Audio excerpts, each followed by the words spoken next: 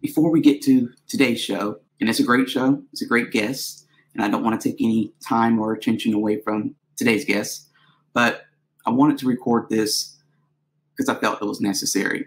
If you know me, and if you've been following me on social media, or you've seen stuff that's come out in the last couple of weeks, you know what my big focus has been on for the last couple of days, and that's the unfortunate and unexpected passing of my friend Ben Stimson. It's been hard. I wish I could say, grief and, people die every day and that you kind of, get used to it. And especially with the pandemic, I think we all were faced with so much death that you would kind of think we were desensitized to it. But when someone of the magnitude of Ben passes away, it's still hard to deal with. And I finally found a moment, where I felt strong enough to record this because I felt like it, when people ask me, what's my story? How did I become who I am today in the cigar industry? Ben Stimson is a big part of that story. Now, he was never a guest on Deep Cuts Live, but he was very much a big presence here on Deep Cuts Live. Ben was many things to me. He was a coworker. He was a friend. He was a mentor. He was, I'm selfishly probably going to say that he was my best friend. And I was, I hope I was his. And I tried to be for all the years that I knew him, which was just, about 9 years. But we worked together so much that he became family. He became almost like an extension to me. Ben, you hear about all these celebrities. Well, maybe back in the early 2000s, celebrities having these names like Benifer or Brangelina. People, when we started working together at Spectcom International, so when we were doing Tobacconist magazine and Pipes and Tobaccos magazine, people at the office would call Ben and I Bentwan. We were like one person. Like you would never kind of, if you couldn't find one of us, you would know to go to the other person's office and we would be there working on stuff. We were always working on projects. We were always creating. And that's kind of where I got this sense of, I always ask people on Deep Cuts, where did you get your entrepreneurship from? Where did you get that, that drive from? I got mine from Ben. Ben was like that person where he was always chasing after something. He always wanted to build a business. He loved entrepreneurship. He would read the books. He would listen to the podcasts long before I was doing this podcast. He loved just learning and doing. And even if he didn't know how to do something, like he would just say, like, let's do it. Like, great. And then I was like, awesome. And then he would turn around and basically say, okay, now we got to learn how to do it. And we did. I mean, we created Cigars and Leisure magazine in 2000 and about 2014, 2015, that time frame. And we went from there to Tobacco Business magazine, and we worked with the TPE trade show. At that time, it was called the Tobacco Plus Expo, and it's called Total Product Expo today. We always created stuff together. A lot of this podcast that you see today with Deep Cuts Live kind of comes from my work and my time with Ben. So it's only appropriate, like I said, that we start off today's episode kind of acknowledging him in his passing. Like I said, the news hit me hard. I have definitely not been the same since learning the news. Like I said, this is the first kind of strong moment, and maybe this has been kind of saying, like, this is your moment. This is, go ahead and embrace it, because that's what he was always about, embracing the moment. He taught me so much. And like I said, we evolved from being just co-workers to basically being family. Like he was that older brother. And if any of you have older brothers or even younger brothers, you know what that relationship is like. Sometimes it's great. Sometimes it really grates on your nerves. But you love each other despite it. And, Ben Stimson was one of those people that honestly I loved. I couldn't, and I still do. So it's, even though he's not here, I can't help but to smile when I think about him. And, he's, like I said, his presence will not go away. Like I will always do Deep Cuts and any other thing that I do kind of with him in mind. Every time I put together a Deep Cuts Live, I think what would Ben like to hear? Like what kind of question would he ask? Because he would ask really good questions of people that you wouldn't, normally think about. We were interviewing Eric Espinosa once, and he was asking him, like, well, what is it like being a leader? Like all these weird questions that you would like weird, but at the same time, it's like really insightful. So he always approached things like he was a journalist kind of in merit, but he did his part. And he really just contributed a lot, like I said, to me, and I know the lives of so many people. And he, like I said, it's just been hard to believe that, I can't reach out and talk to my friend anymore. He would text at very odd times in the morning, but it was always nice sometimes to wake up and see, like, he was just kind of thinking about you, even if it was at 2 o'clock in the morning or something like that. He, like I said, he was just this great force. And a couple days ago, his brother, revealed to me that Ben watched deep cuts. He listened to deep cuts. And the funny thing is, whenever I talked to Ben about deep cuts, because we talked about it a lot, because he was very interested, again, in the entrepreneurship and the podcasting. He was always interested in what I was doing, but he never let on that he, watched it.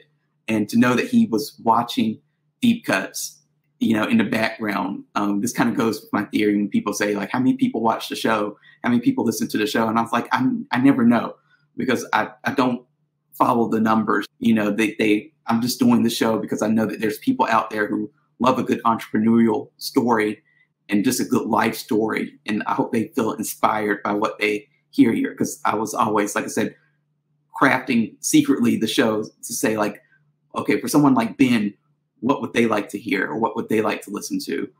So I'm going to miss Ben. And I know some of you, hopefully, you've, not tuned out by this time, because I want you to know what a great man he was. What a great father he was. That was his biggest accomplishment. What a great, tried to be the best husband that he could be, the best friend that he could be. If you were down, and I was down a lot of the times that we were, working together, he always tried to pick me up. So, the other morning I was in my car, driving and just thinking about what happened, and, thinking that I really missed him and could have really used him in that moment of sadness. And this song, Get Yourself Together by Robin, started playing, and I could just see Ben sitting in the car next to me, kind of dancing around, bopping around, because that was kind of like the relationship and the moments that we had. We always went on these grand adventures, big and small, locally, and we went around the world together. I mean, we went to Belgium, we went to, just around. And so, like I said, I wouldn't be the person I was without Ben. And I know he's not able to hear that, but I did try to tell him that often. He was not the squishy, emotional type, so he would kind of probably cringe at this whole thing right now. And if his family is listening, I hope I was the best friend to Ben that I possibly could be. And I really, like I said, I'm really going to miss him, and I know that his presence will never go away. I mean, he has 2 great kids that are still here, and I know that they're going to probably grow up to have his qualities and the best of him. And for those of you who are wondering, like, if you haven't already, there is a scholarship fund set up to help Teddy and Lily, his children. And I'm going to put the information here on the screen.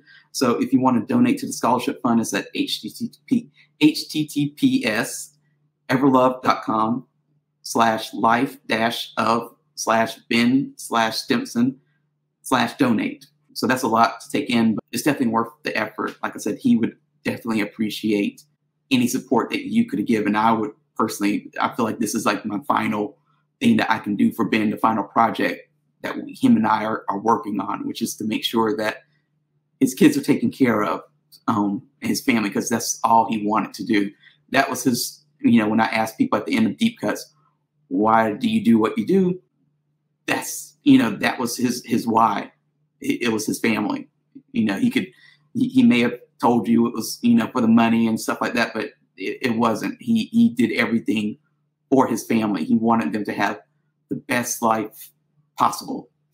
And I hope to be able to help in whatever way I can in my lifetime, him to realize that. And also for you all who are listening and watching this podcast, if I can help one person out there through good content, like the interviews I do here at Deep Cuts Live, I would feel like, I have done my job.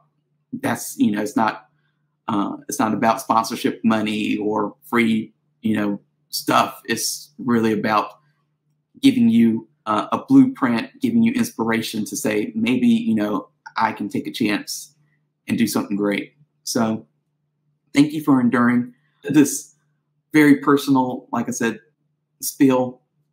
Ben, I love you. I hate that you're not here. It's not fair. Like I said, I still am grappling with my grief, but I know you would want me to keep going, and you would want me to continue to do deep cuts and to make it the best that I can. And for everyone watching, and for Ben, because I know he's still watching or listening, I just will leave you with what he used to tell me every morning when we would first see each other in the office, which was, hey, make it a great day. Thank you.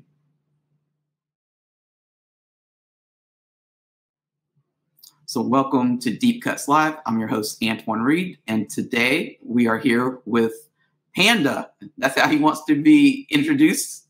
Absolutely. What's going on? Welcome to Deep Cuts Live. Oh, yeah. Pleasure to be here. I was trying to figure out today, like, how did I want to start this interview? I know, like, how many cigar podcasts have you done so far? Well, let's see. So far, as you know, as for White Panda and myself together, not a whole lot. Not a whole lot. It's just the beginning, Okay. Probably, I'd say like 3 or 4. Okay. So far. Yeah. So they usually start off with the typical question of like, what are you smoking and stuff like that. So I'm going to start somewhere completely different Right. to get this whole conversation kicked off in a weird trajectory. Okay. Growing up, and I'll tell you the origin of this question later on, but growing up, did you have a favorite toy that you like to play with? Yeah. Actually, there is. Oh, yeah. Absolutely. What was it? It's actually, believe it or not, it's a BB gun. Okay.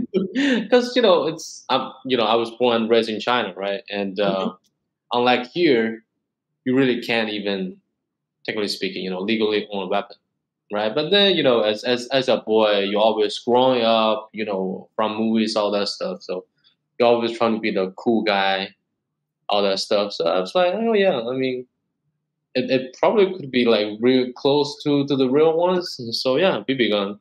That's definitely, yeah. Now I think about it, it's definitely, I'm blessed that it's not iPad or a PlayStation. I know. I was like, I was thinking the other day, how different it is for, I guess, people. I don't know what age you are, but I know at least my age group, it was like Paul Rubens died as we're filming this like a couple of weeks ago, like Pee Wee Herman.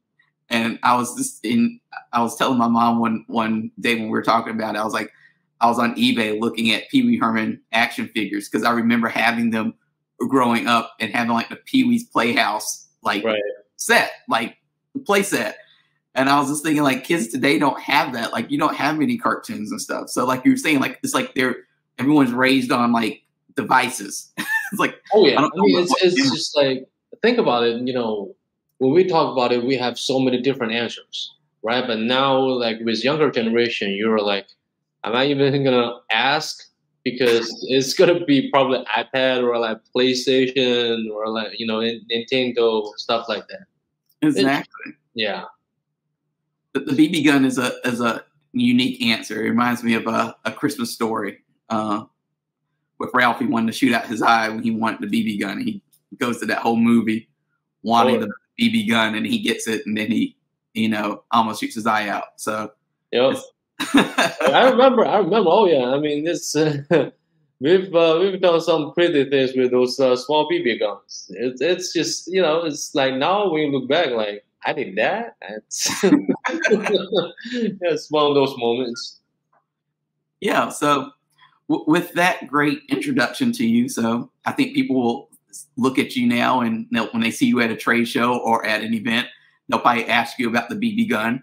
So with that, introduce yourself to people and tell people a little bit about, what you do in the cigar industry. So it's, when first people saw me, like regardless at a trade show or like in a cigar shop, which is definitely something that you don't see every day, right? Like a Chinese who walk in the cigar shop, like, okay, what is going on? It's like, what day is it? Yeah, but I mean, it's so. As far as for now, I'm the owner of White Panda. Partner up with Luciano. He's also actually both my really close friend and also my mentor. Mm-hmm.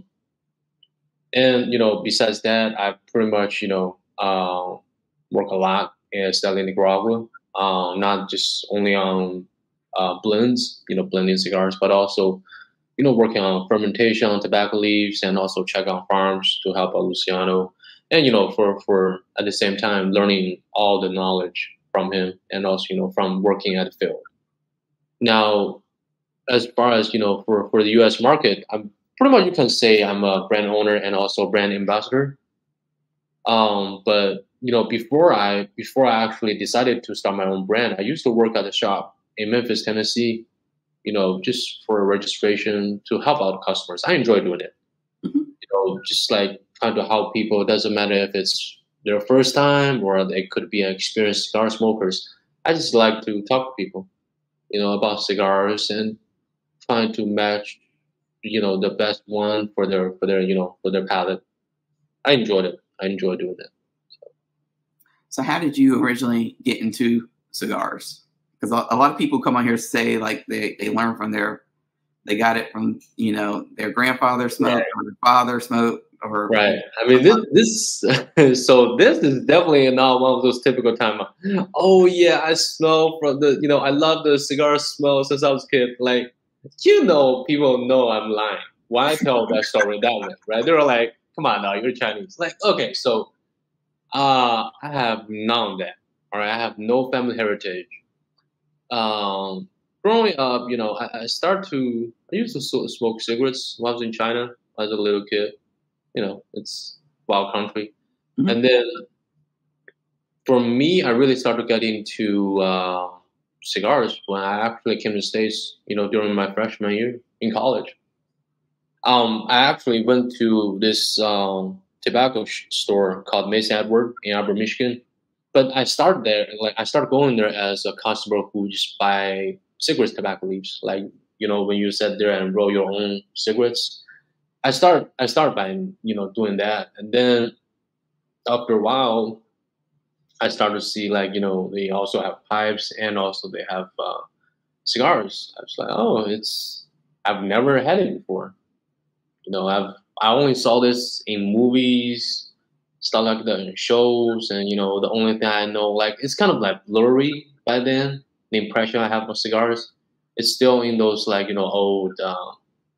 Like some of those Western movies or like some of the the mafia movies, the big boss always smoked cigar. Right. I was like, what? Let me experience that. I really want to feel how they feel, in a movie.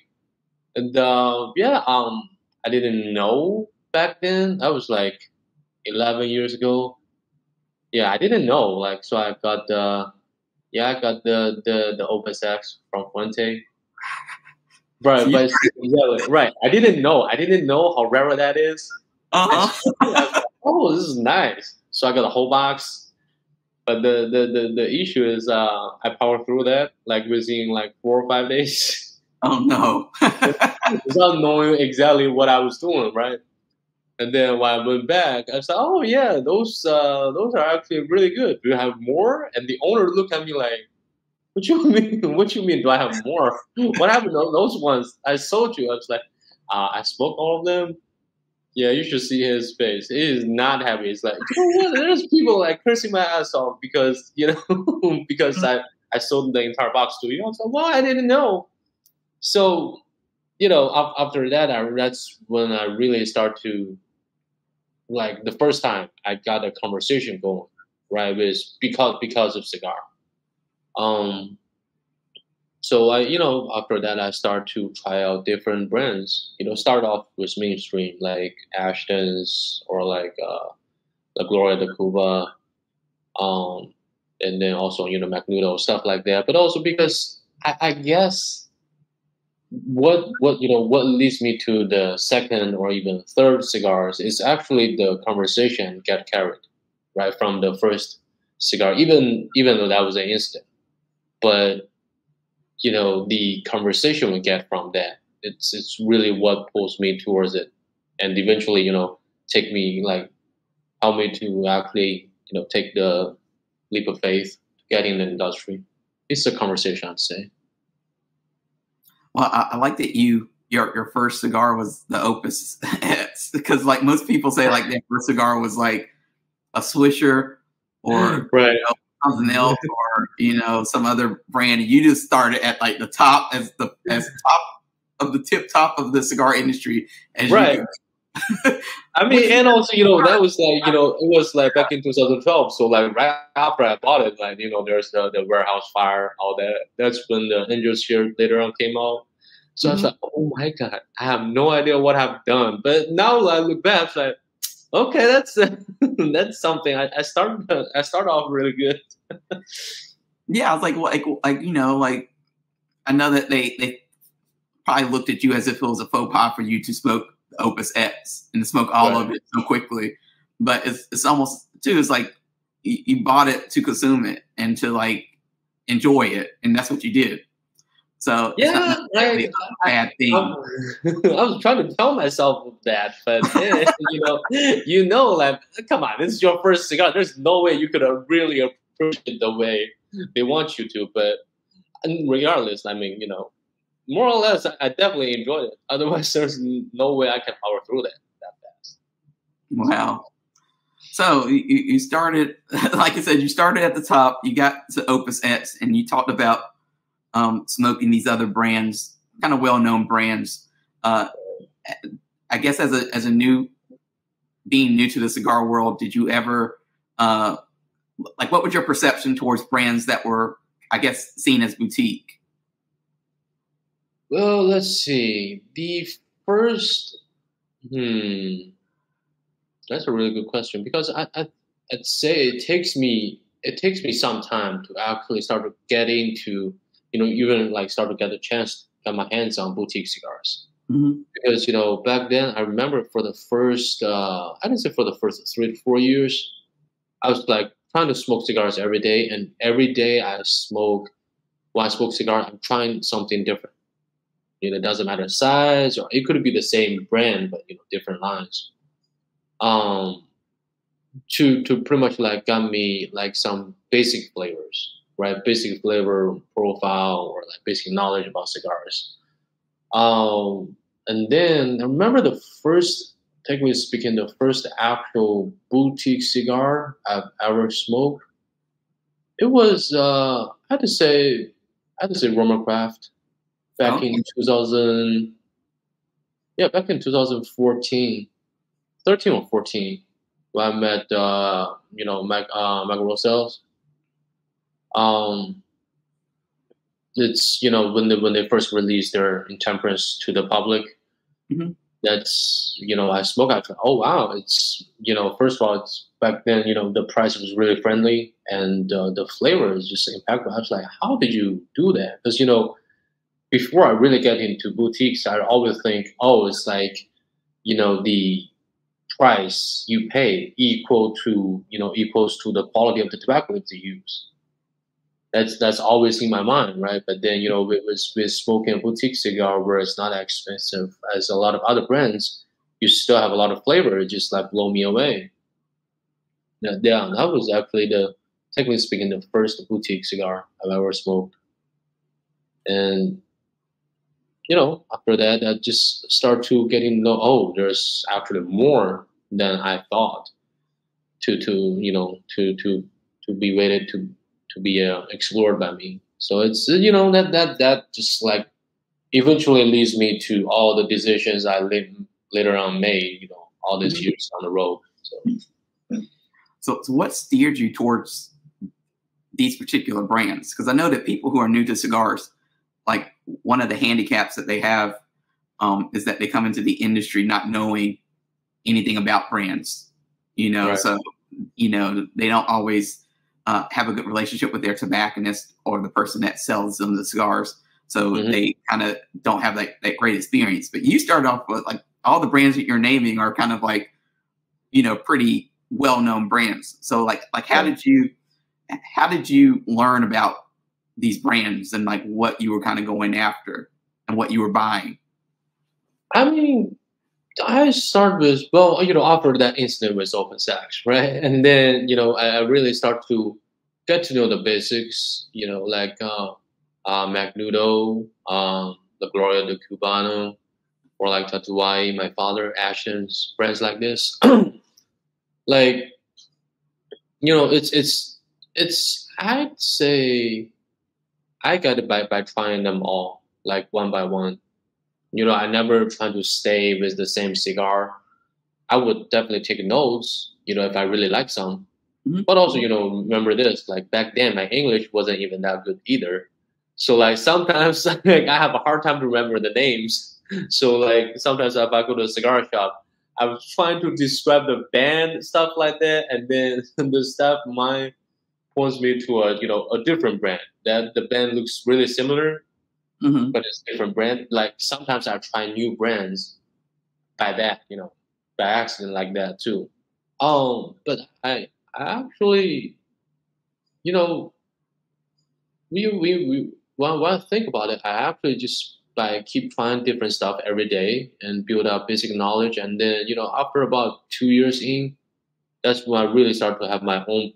Okay, I know exactly. Okay, what type of flavor I like, what kind of flavor I'm not like. You know, you start to really start to lay basic foundation about, you know, on cigars, and then, you know, it's became easier and easier for me at least. Yeah.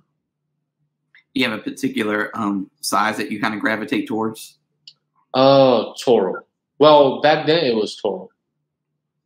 Back then it's Toro. Now it's more like Corona Grotto, because, you know, Corona Grotto is it's smaller ring gauge for sure, but also it's a little bit bigger ring gauge than the Torpedo or like like the bigger ring gauge than like a Lancero or like a typical Corona, which, you know, that is my sweet spot. I got like, you know, I got the size which lasts me longer, right? And also I got flavor as well. So Awesome.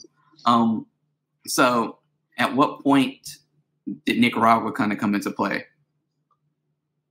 well, about a year ago, well, a year and a half ago, I'd say, because I mean, before that, I only know that, oh, there's, you know, cigars from the Republic, of course, Cuba, Honduras, and Nicaragua, right? But then, um, by that time, I only been to Cuba and DR. Um, I got some ideas about, you know, how the cigar is being made, all that stuff, but that's about it, right? I don't know nothing else. Now, fast forward, like you know, so last year I started really thinking about if I really want to do a cigar brand that, you know, making cigars that, first of all, I enjoy smoke. Then I really need to learn everything, right? So I was like, okay, but, you know, where I need to go. So I think it's like ever since COVID, like the Nicaraguan tobacco has been really starting to take off, like, you know, caught people's attention. So I was like, you know what? I've already been to DR. Okay, that was, you know, that was nice, but I like to try something different. So maybe it's time for me to explore Nicaraguan. And yeah, but see, I feel like sometimes I always do crazy things like this because to me, like Nicaragua was just a country. I don't even know, like back then, I don't even know where Nicaragua is, right? But I just know that, okay, I need to go there. So I booked my flight, got my Airbnb, and actually hired a guy online as my, as my tour, as translator. I just go. Didn't even think about anything else. Now when I look back, I was like, yeah, if that guy decided not to showing up, which he probably have every single right to do that, there's nothing I can do about it because I've already paid, right? But I was lucky that he showed up.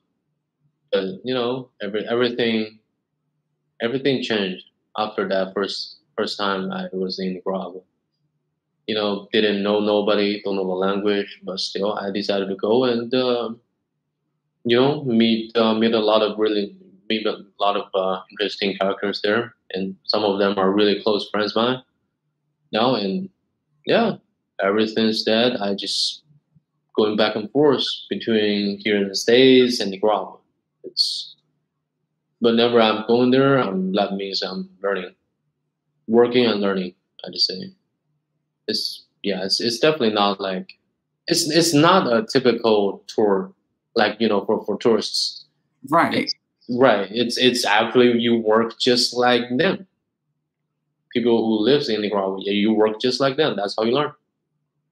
It's funny because for those who have not been to either of these countries, they are different. They have different vibes, and the cigar industry has different vibes in these two countries. Like, oh yeah, Dominican Republic is great, but when you get to Nicaragua, it's like there's a factory almost everywhere. It feels like, and there's lots of choices. Right.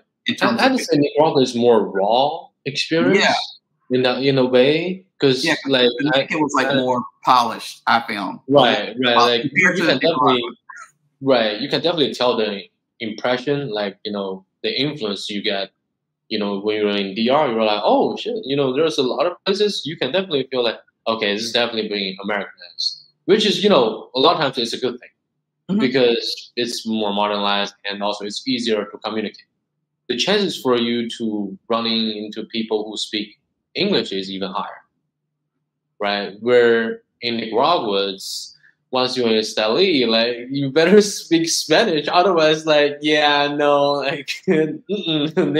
understand English at all. So yeah, but I mean, it's like in Nicaragua, you still need to know people in order to actually get into the factory, all that stuff, to learn the actual knowledge, to get the experience.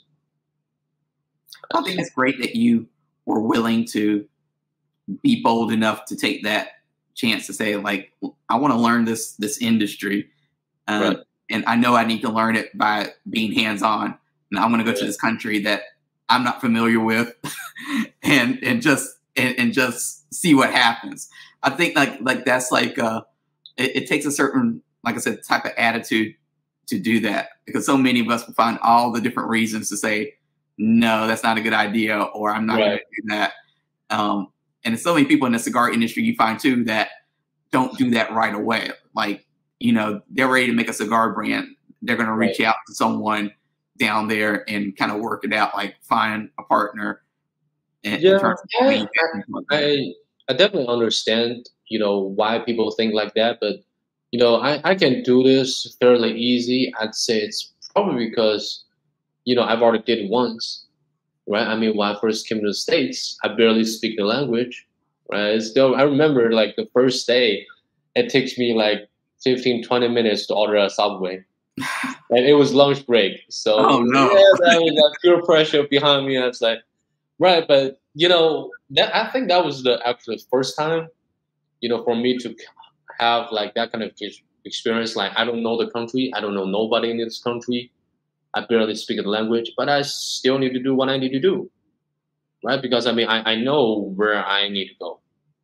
So whatever it takes, I gotta do it. I mean, I think now when I look back, I think that mentality helps me a lot. Even with the first time I went to Cuba, the first time I went to DR, similar situation. Okay, I don't know nobody, but here's the thing: like, it doesn't matter. What matters is I need to go there and do things that's necessary because I know where I need to go. So everything else just follows, I think. So I'm curious, where did that attitude come from? That, you know, that boldness of, I'm just going to go and put myself into a situation that is going to make me feel very uncomfortable at times, and it's not going to be easy, but I'm just going to do it anyway. Like, where does that come from?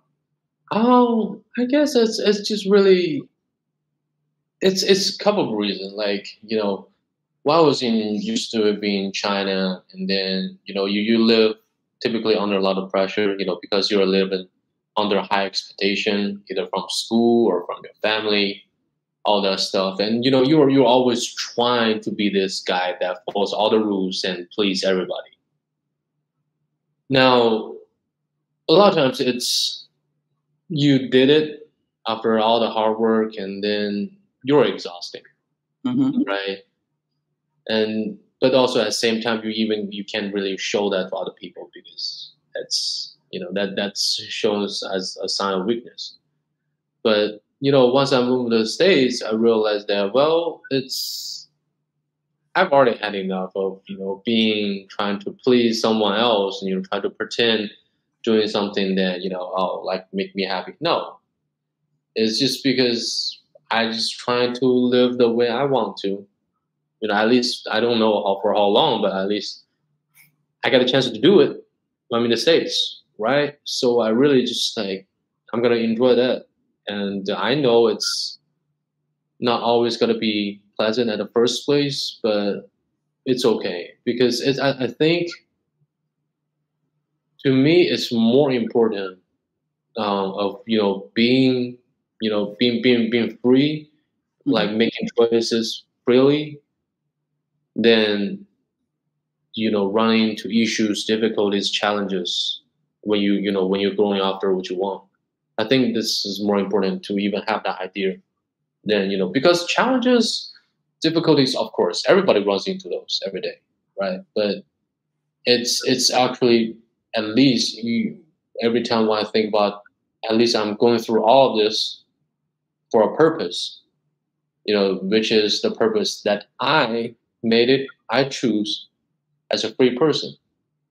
That just, you know, helped me to overlook everything.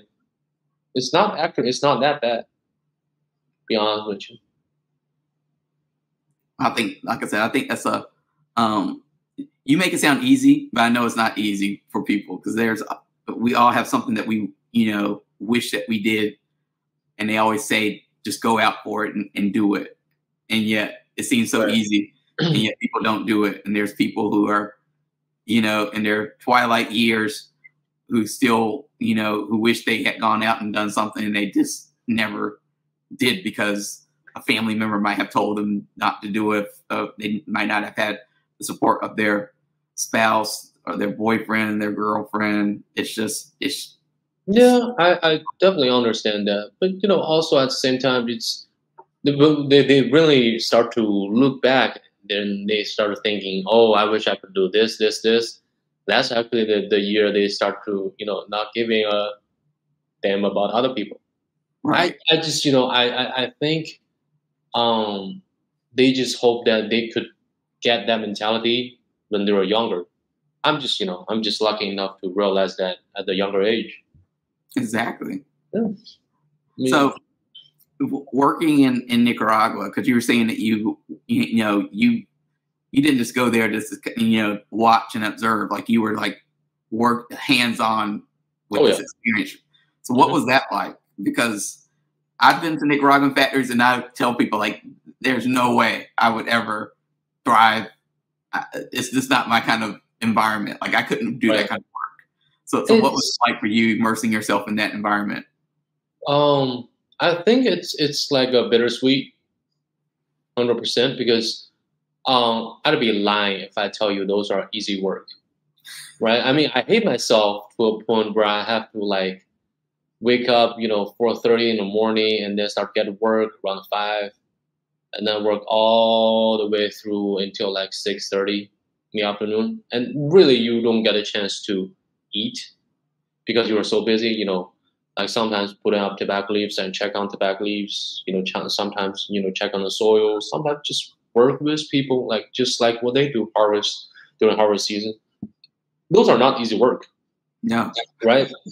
but also at the same time, um, I've never feel like I'm alive as much as I was doing things that I love to do, because um, every single small things I've done in Nicaragua, it actually helped me to realize that I'm learning every day by doing the actual work, not just read from books or like hear from other people.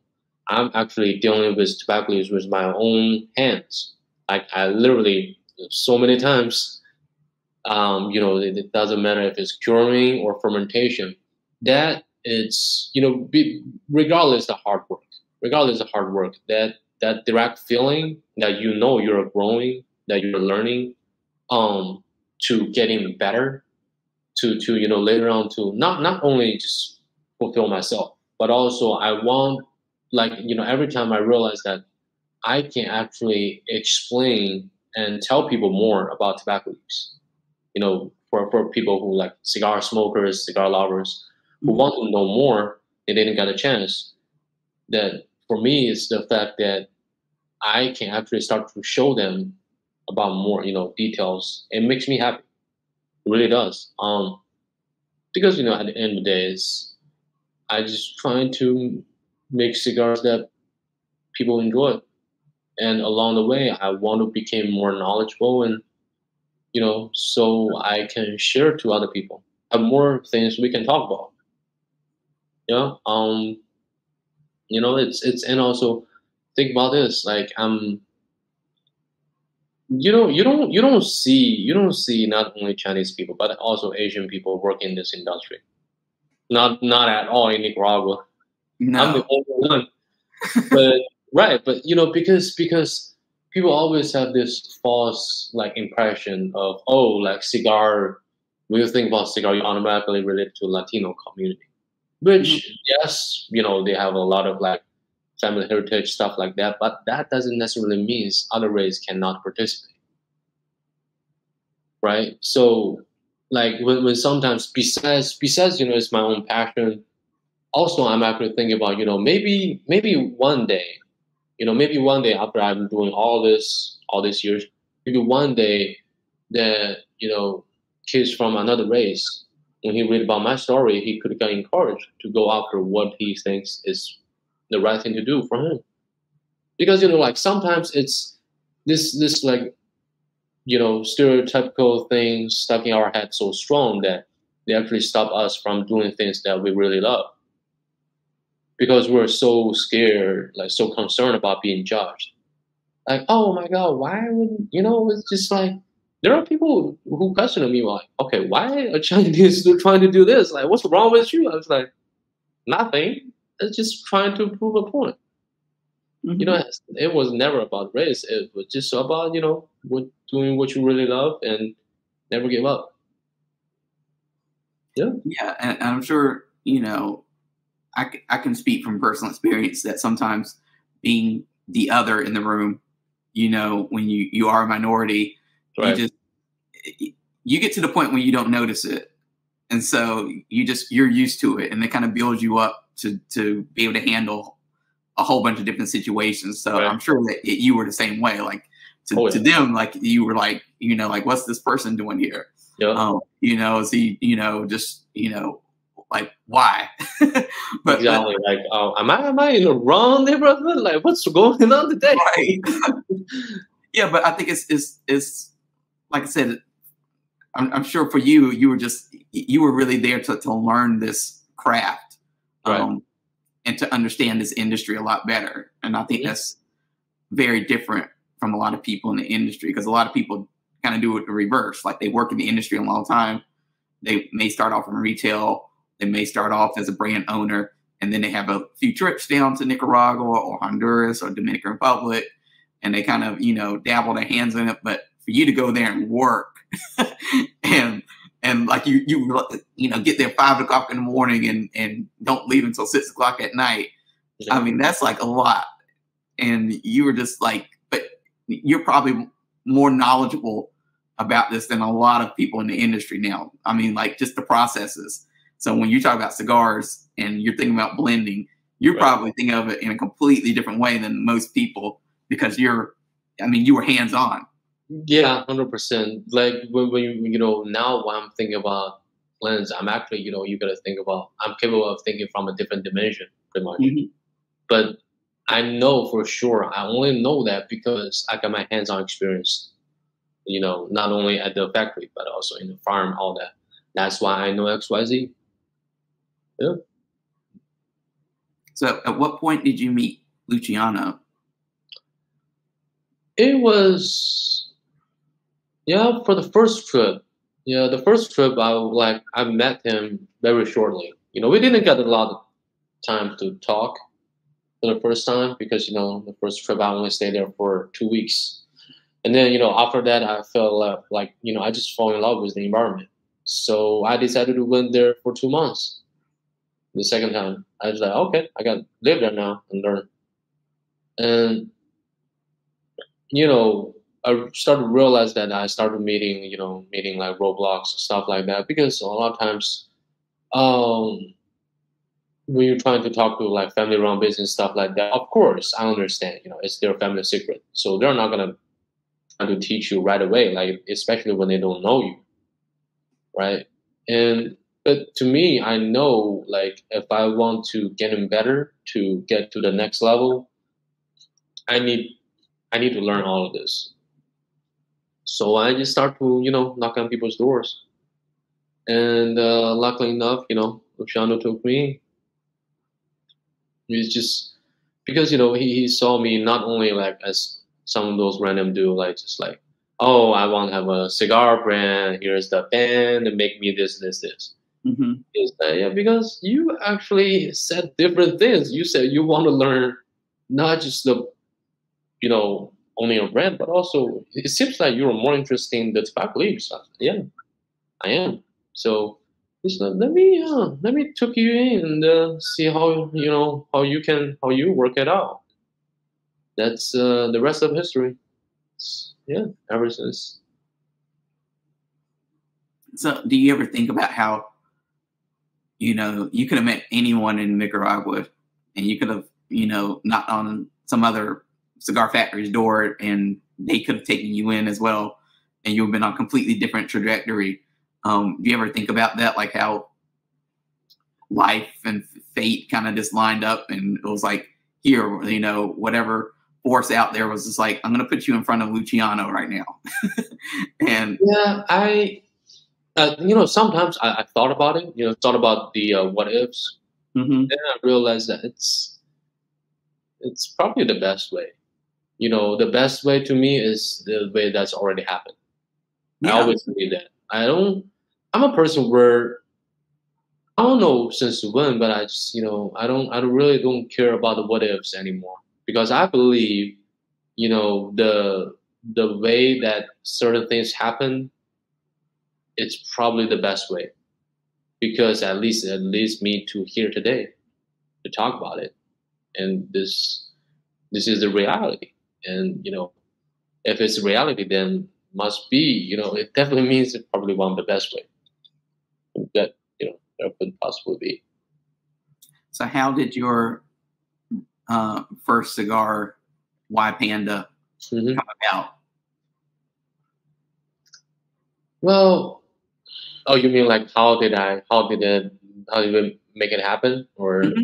Yeah, how did you make it happen? Right. And what was your inspiration for it? You know, when me and Luch, because we make the blends together, like we going back and forth.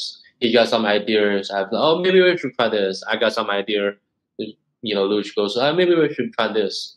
You know, this is more like a result of, you know, two individuals came from different cultural background, and you work together for some, you know, for one goal, which is creative a blend that different enough, but also you try to make it people to enjoy it. So you make it different, not because you're just trying to make something different. We figured, you know, we picked this one just because this one is more like mild plus, medium minus strength level cigar, and then full flavor. So we finally decided to go with this one as the first one. It's because we're trying to make it a more fun experience for people to challenge them. Because typically speaking, when people think about a mild cigar, you always automatically think about like a lighter color wrapper or like a connector, right? But that's not necessarily true. That's why at the show, why I tell people like, oh yeah, look at its color. I know it's Habano, I know it's Colorado, but it's actually a mild cigar. A lot of people blow it away. But that's just because a lot of times when people look at natural color or like a Colorado color, they automatically think, oh, it's gonna be like at least minimum, like medium strength. Now, just because we do that all these years doesn't mean that's the truth, right? Because a lot of times the strength of a cigar is actually came from the ligero, right? It's not about, well, there's like the strong on flavor profile and also there's strong on nicotine content.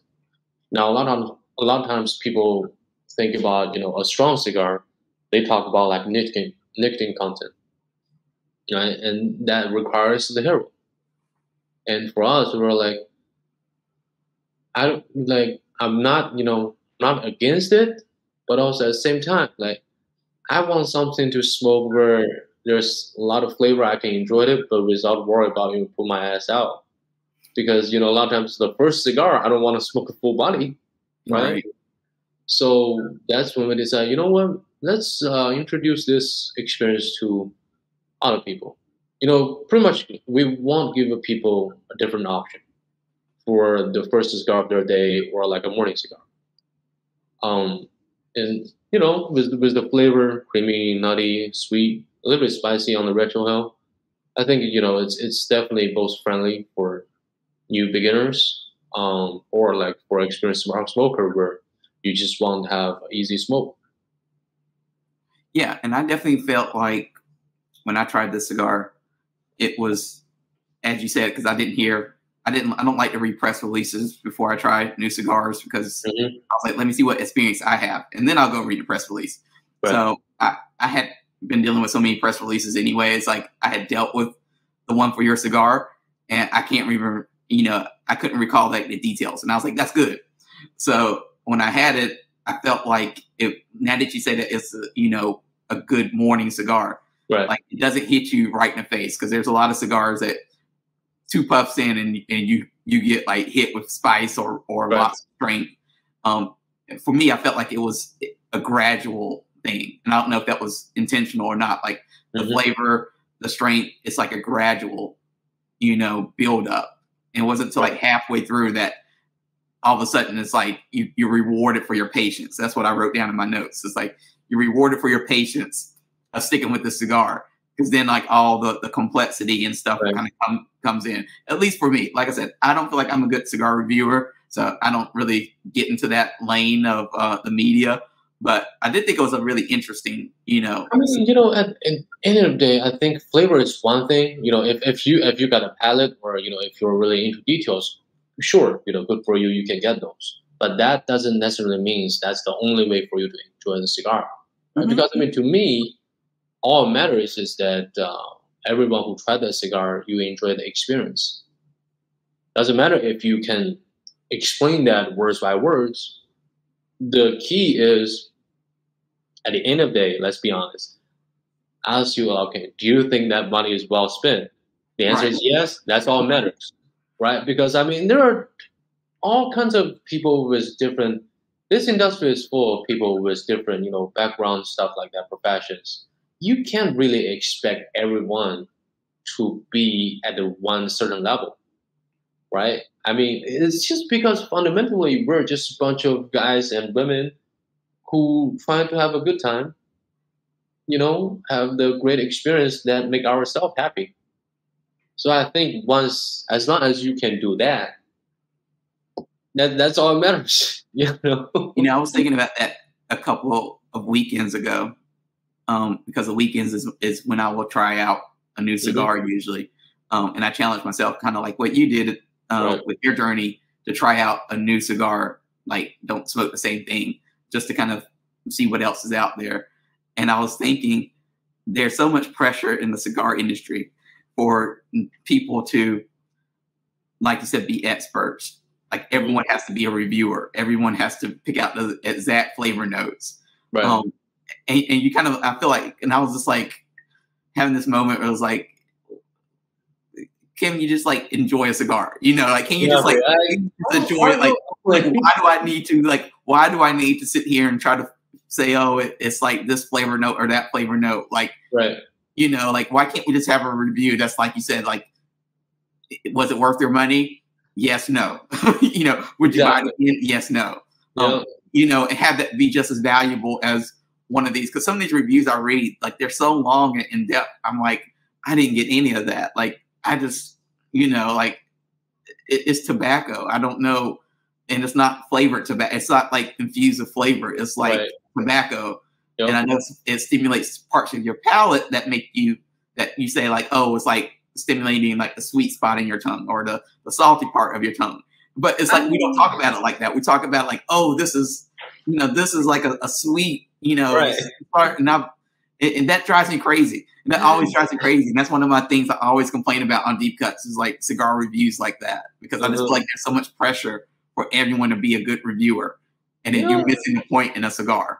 That's my time. It's just like, you know, sometimes when you have barbecue, right? Really good barbecue, like, come on, they're like, who gives a shit, like, all the flavor profile details? Oh, like, I first taste a little bit like charcoal or like cherry wood. No, is it good? Yeah, is the meat good? Yeah. Are you gonna try to eat again? Of course. That's all that matters. I mean, because I mean, come on, think about it. You're not asked like those kind of questions at a family meal, because if you do, people will look at you like, "Are you done?" Because I'm trying to, like, I don't know all the fancy words you use, but I just know I'm gonna have more of them. Right, exactly. You know, sometimes it's like, oh yeah, that's actually one of the another reason me and Luch we did it, because we try to make it to a point where it's complex enough where you just don't want to think about it, the flavor detail. You just like, I don't care anymore. I just enjoy the cigar. I don't know what else to tell you. Like, you know what? And now that you say that with your cigar, maybe that was what I was experiencing, because it wasn't a very straightforward, like, you know, like there's no like specific part of the tongue that was stimulated. It was kind of like all over the place, and it was like, you know, it was like, what am I experiencing? Am I experiencing flavor? Am I not experiencing flavor? So it is complex to the part, like you say, you're forced to kind of say like, you know, do I like the cigar or not? Am I going to continue smoking it or not? And I think that's, like I said, I think that's a good, to me, like you said, that's a different experience than what you're used to, because there's so many cigars that, like say, they either try to knock your socks off five puffs in, or, you know, or it's just made to be like, you know, so mild and light that you don't have any, you know, feeling about it. You're just like, yeah, that's that was $7 I spent. Just, sometimes like, it's, you know, we're living in the world where everyone is trying to tell you too much information. Everything seems like comes with filters. But then I was like, no, it's just, I'm gonna do the opposite way. Let's just simplify everything. Because look, I just want this cigar to be like, when you smoke it, you enjoy it so much, and then, you know, you forget about it, and then, you know, you just try to enjoy the conversation or whatever, and then later on it seems like, oh, let me just try to smoke again to get a flavor profile. You know, it's just like every time, oh yeah, it's a good cigar. Like, you just, you know, because you enjoyed it so much, you start to, you know, you stop actually worrying about the flavor details. I think that sometimes it's more important than the flavor profile itself of a cigar. It's that through this actually offer you a great experience. I think that's more valuable. So Luciano as a mentor, because I feel like he's becoming like a mentor to a lot of people, because especially like I've spoken to Mike, or Mike the Greek, as some people know. You know, he talked about how that he has that mentor relationship with Luciano. So for you, what did you know, if you had to kind of extract one big thing that you learned from working with Luciano, like what would that one big lesson be that he kind of taught you that you weren't going to get anywhere else? I would say one of the most important thing I learned from Luch is that you know, sometimes if you want to go further or like get to next level, you need to be willing to share, to elevate other people, so that if once you start to elevate other people higher, and then they can actually reach out to their hands, elevate you to a higher place than before. Compare just by yourself. You work so hard, all that stuff.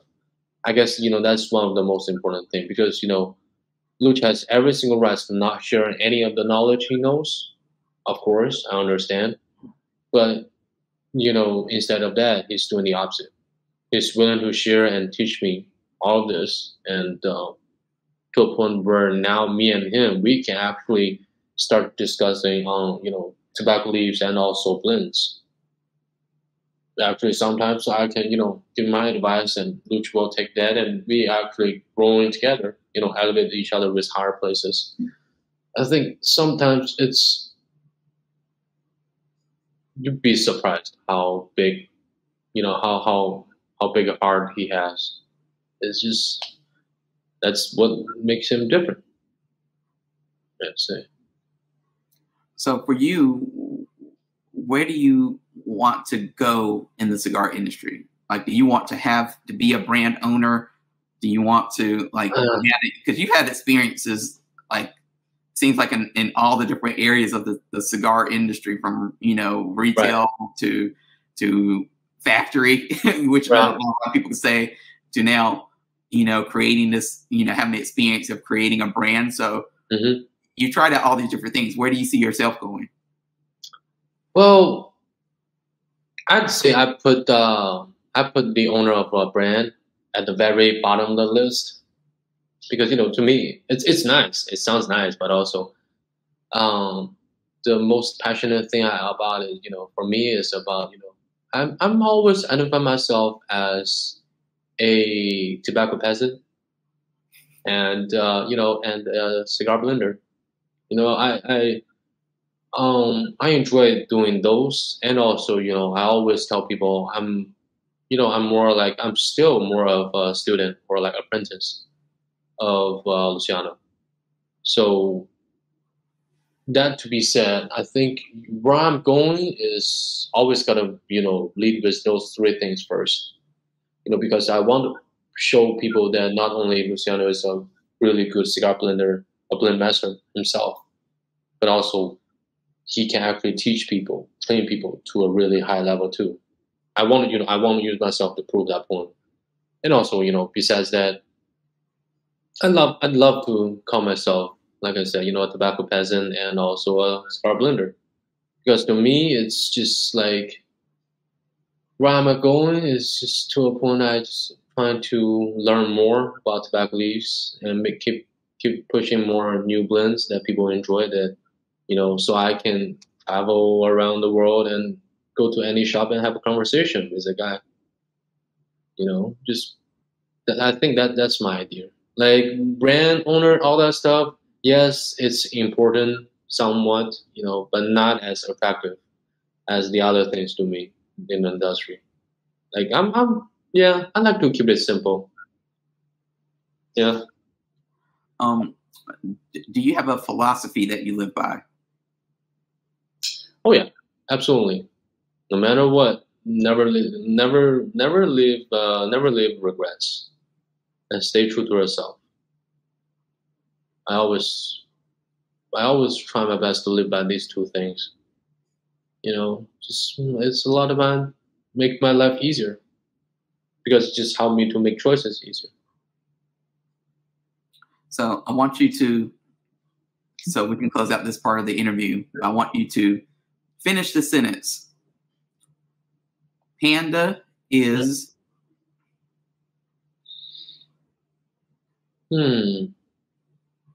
Panda is. I really want to say Panda is Chinese, but that's just kind of obvious. We're gonna figure something out. Panda is That is real and unique. So, yeah, trust me, because it doesn't matter if you're, doing an interview or like later on you saw me on the street, you'll be like, yeah, this dude, he's weird and unique. You really can't find another person like him. So definitely that. Well, can you tell people, you talked about your cigar, Wise Panda. How can people keep in touch with, keep up with you on social media? Where can they find your cigars, and everything else that you're doing in the industry? How can they keep up with you, basically? Well, mainly two things, right? The first one is like I only have one social media, which is Instagram, which is also on here as well. My IG number is y_is_panda. So on there I'll post a lot of stuff. Basically like stuff I'm doing like in the States or like what I'm been doing every day in Nicaragua. That's the first way. The second way is actually probably better. It's just like you never know. I might stop by at any shops that carries my brand and stop by, have a conversation with people. I prefer talking to people in actual person. Yes. Way better. Well, awesome. Oh yeah, and I'm pretty sure like as long as a shop that carries Luciano, there will be a really high chance that carries White Panda. I'm pretty sure. Yeah. Very good. Well, thank you for coming on to Deep Cuts Live, and for those people who are watching or listening, if you want to catch any of this episode, if you missed any part of it, you can view the entire video on youtube.com/deepcutslive, or you can go to deepcutslive.com and it will be on the website as well. And also you can listen to just the audio of this episode or all the other 130 some episodes of Deep Cuts Live. We're on all the different podcasting platforms like Apple and Spotify, iHeartRadio, you name it, we're probably there. So leave a review. Those always help me to make the show better. So you're not going to hurt my feelings. Also make sure subscribe untold Deep Cuts. Yeah. And also for those watching, me and Panda are getting ready to go off and film a couple other little things that will trickle out on social media over the next couple of weeks. So there's plenty more of this interview to kind of watch on the YouTube channel. So thank you again for watching, and until next time. Absolutely.